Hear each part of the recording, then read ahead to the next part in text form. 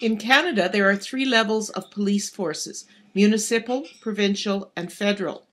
Constitutionally, law enforcement is a provincial responsibility, and most urban areas have given the authority by the provinces to maintain their own police forces.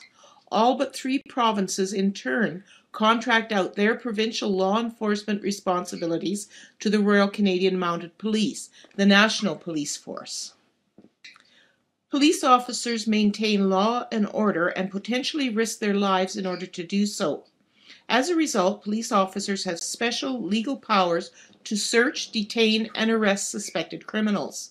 They may also use force in apprehending suspects, but the use of force must be reasonable.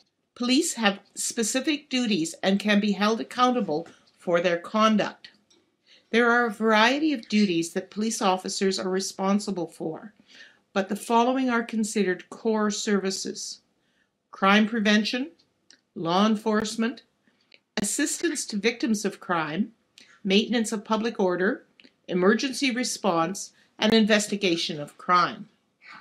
The behavior or conduct of police officers is overseen in 4 main ways: legislatively, that is, by the Police Services Act; judicially, by courts and common law precedents; administratively, by civilian commissions and police services board; and constitutionally, by the Charter of Rights and Freedoms.